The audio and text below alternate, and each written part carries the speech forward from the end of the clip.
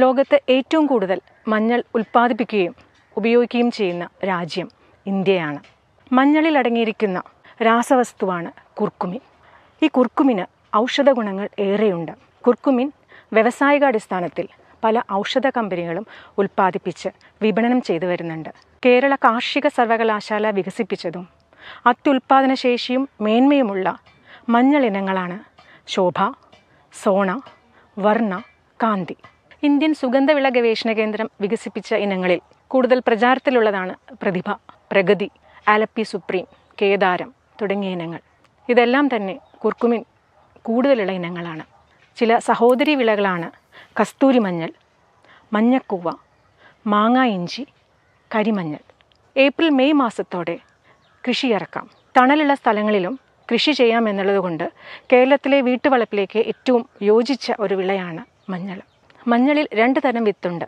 മാതൃകാണ്ഡം അല്ലെങ്കിൽ തള്ളവിത്തും ചെറുവിത്തും. ഇത് രണ്ടും നടാനായിട്ട് ഉപയോഗിക്കാം. ഒരു സെൻറ് സ്ഥലത്തേക്ക് ഏകദേശം 8 കിലോ വിത്ത് വേണ്ടിവരും. 3 മീറ്റർ നീളവും 1-1.25 മീറ്റർ വീതിയുമുള്ള തടങ്ങളെടുത്ത് അതിൽ ഏതാണ്ട് 2 ചാൺ അകലത്തിൽ ചെറു കുഴികളെടുത്ത് അതിൽ ജൈവവളക്കൂട്ട് ഇട്ട ശേഷം വിത്ത് നടാം. ഇതിനായി 80 കിലോ ചാണകം, 15 മുതൽ 20 കിലോ മണ്ണിര കമ്പോസ്റ്റ്, 8 കിലോ വേപ്പിൻ പിണ്ണാക്ക്, 4 കിലോ ചാരം കൂടാതെ 500 ഗ്രാം രാജ്ഫോസും 200 ഗ്രാം പൊട്ടാഷും ചേർക്കാം. ഏതാണ്ട് 20 ഗ്രാം തൂക്കമുള്ള വിത്താണ് നടാൻ ഉപയോഗിക്കുന്നത്.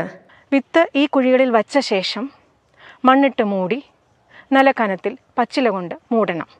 ഇങ്ങനെ നട്ട തടങ്ങളിൽ ഒരു 2 മാസം കഴിയുന്നതോടുകൂടി കള നീക്കി 260 ഗ്രാം യൂറിയയും 200 ഗ്രാം പൊട്ടാഷും ചേർത്ത് മണ്ണ് കയറ്റി പച്ചിലയിട്ട് കൊടുക്കാം.